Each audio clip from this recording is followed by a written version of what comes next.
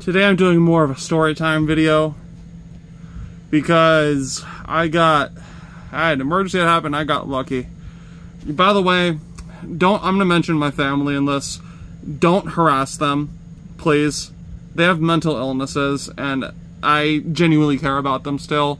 They're going through mental issues and like I said, I still care about them. So at this point, let's get into the video. Let's cue the intro real quick. The flame just gotta go. At some point this candle I gotta blow. I guarantee you talk shit and to see who wins this race. I'm the best white boy to spit. So I was doing Instacart and I was driving up like 45 minutes northeast. And I was driving back because my phone is at 5%. I have like no battery. And for some godforsaken reason I left my charger. So I was driving back. My car overheats and breaks down. Keep in mind, my phone's dead, and I have no way to contact people. I know people's numbers, but my mom wasn't going to answer.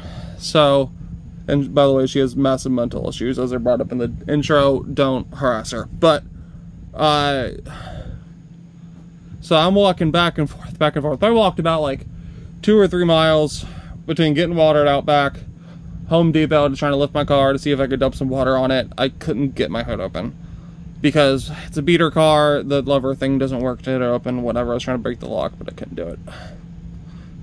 So I just ended up saying, fuck it. I start walking south. I probably walked about like an hour or so. And some college kids, I think they were college kids, I don't know, they were about my age. I'm 23. They were probably a little older than me, like 25, maybe 26.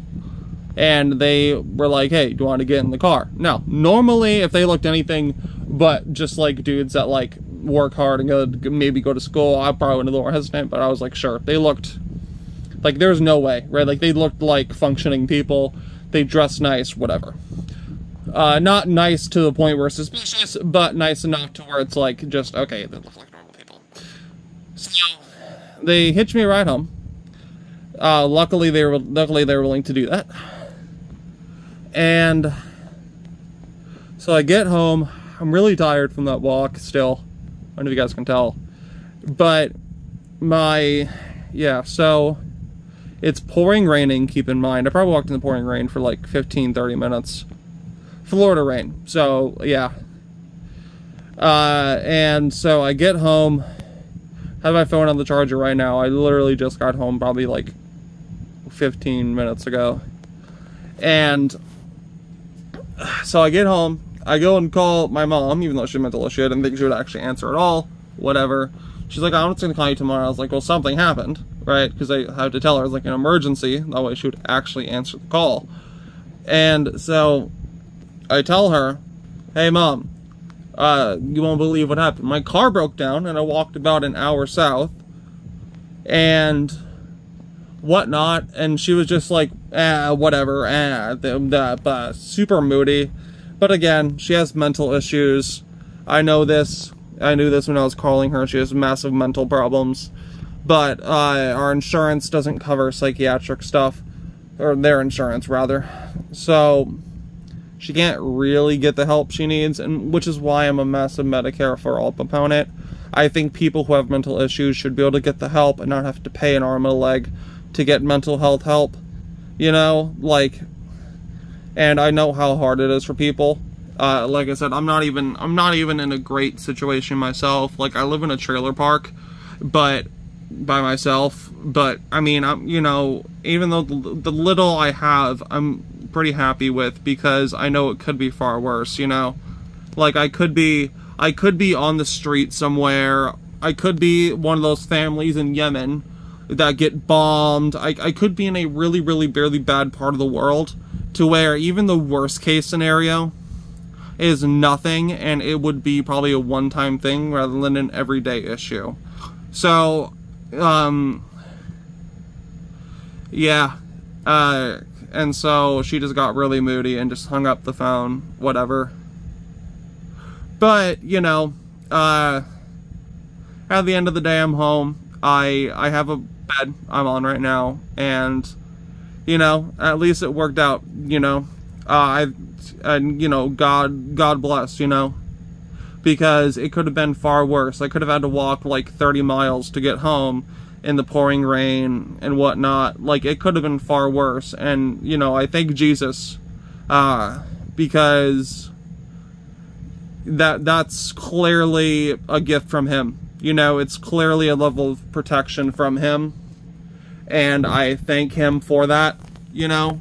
But yeah, I mean, yeah, today was a hell of a day.